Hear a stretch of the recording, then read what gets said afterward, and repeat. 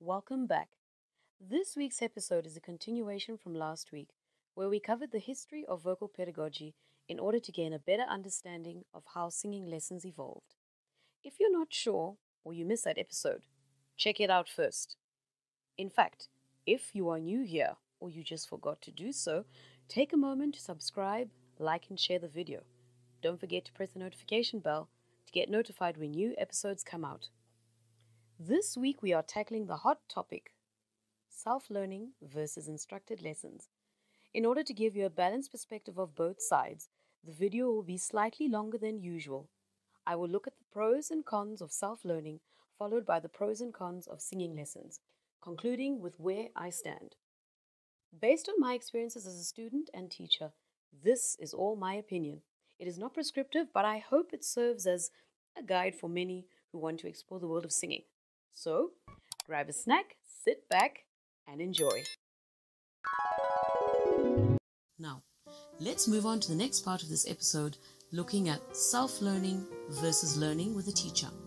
Here I'm going to try my very best to be fair and provide a balanced view of both. I will look at both the benefits and limitations of each and conclude with my opinion. A great word that comes to mind with self-learning is autodidacticism. As singers, we are constantly going through forms of self-directed learning, especially to accommodate the versatile demands of singing today.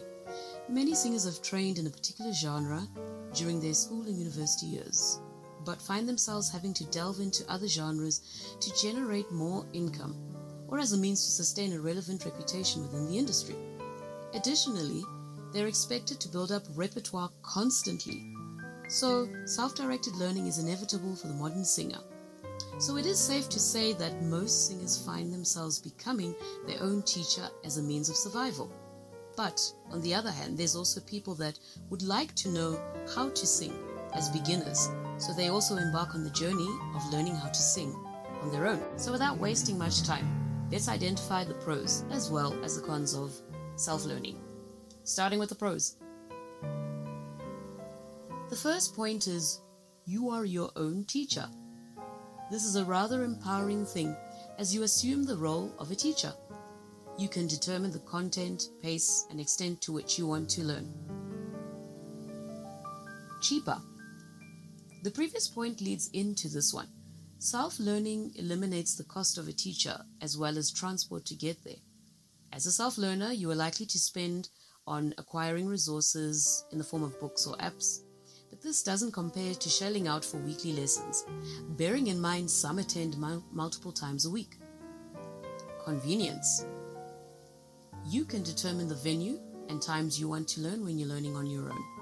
Oftentimes, some students with teachers have to travel far for lessons or attend lessons at the most inconvenient times due to the teacher's availability. So, being your own teacher is just so super convenient. Like-worthy repertoire. This hits home for me a little bit. You will always get to pick your own repertoire, and it's repertoire that you actually like. Teachers, on the other hand, will often pick your repertoire, basing it on developmental purposes or for purposes of your ensemble group, or it's prescribed in the sort of syllabus that you're following, and that may not be favored by the student. Therefore, as your own teacher, you will likely choose agreeable repertoire that also agrees with your personal style. Now, let's explore the cons. Obviously, there will be an overlap with the pros of singing lessons, so I will not go into too much depth here. Lack of prior knowledge. Undeniably, most music instrumental teachers are armed with formal training and experience, which equips them to teach effectively. As an autodidact, you are constantly being thrust into a role you aren't prepared for. Like, let's be honest. This means that your efficacy may be limited or challenged as you have to figure things out first. Moreover, the lack of expertise may affect your progress and in some cases may result in faulty technique, aka bad habits. May require troubleshooting as a non-expert. This point leads on from the first point, in the sense that lack of expertise means that if you're facing a serious challenge learning parts of a song, You will be forced to spend more time trying to come up with a solution, shifting the focus away from learning to problem solving. That's incredibly stressful and way too much pressure for a non-expert, in my opinion. Also, as a teacher, I've experienced how, due to the fact that each student has a unique voice with a unique set of issues, I'm constantly forced into modes of troubleshooting, especially where technique is concerned.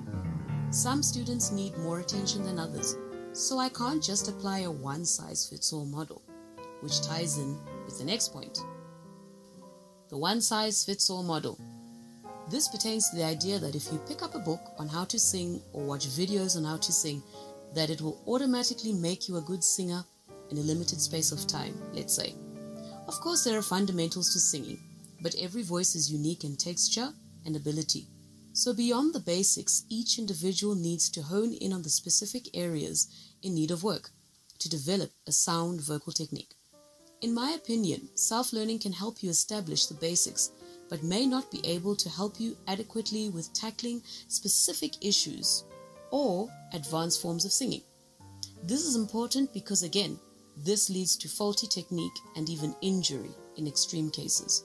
In my opinion, self-learning can help you establish the basics, but may not be able to help you adequately with tackling specific issues or advanced forms of singing. This lack of awareness and feedback. Now, this is a hard-hitting truth, but very necessary. Isolated learning may result in a lack of awareness of your actual capability as a singer.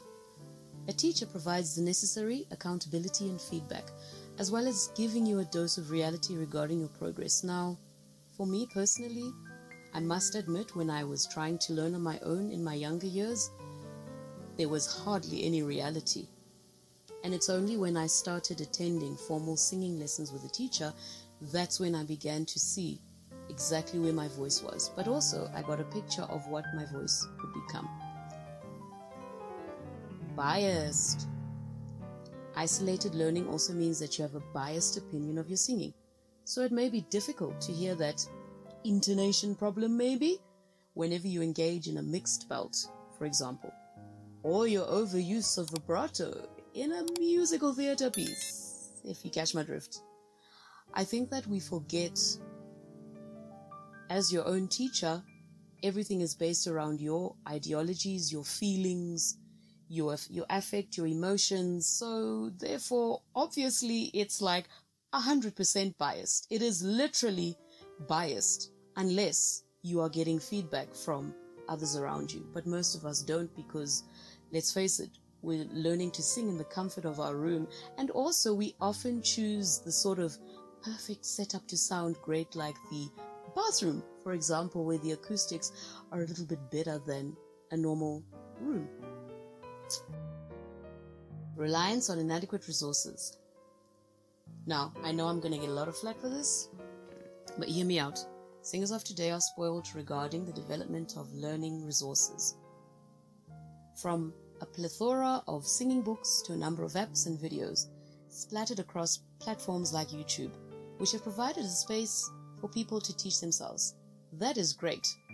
However, some of the materials merely scratch the surface, giving you sort of the basics, the foundations, which is not suitable for developing like really advanced skills. With regards to the apps, some of the tracks, which are obviously pre-recorded, mixed even with a little bit of auto-tune, is a little bit problematic if you think about it. Because the voice that they use to demonstrate these exercises, if it is auto-tuned, is not actually a true reflection of the normal voice. So this obviously puts a little bit of pressure on the students to try and sound like that voice, which has obviously been mixed in the studio. And sometimes people don't even realize that it has been mixed in the studio to sound like that. So, again, in a live setup with your teacher, you're able to hear a more organic and natural sound. So, what am I saying? There are a number of resources that do give us the sort of kickstart to learning, but will they guarantee us great singing success that will lead us to become champions in the art? Maybe not. Maybe not. Maybe not. So, what am I saying? There are resources out there. They really do help. If you can't afford a teacher, of course they're very, incredible in giving you the necessary foundations, but some of them are totally inadequate for you to develop really solid, advanced singing skills, like you would if you were with a mentor in the form of a teacher. Next point, discipline.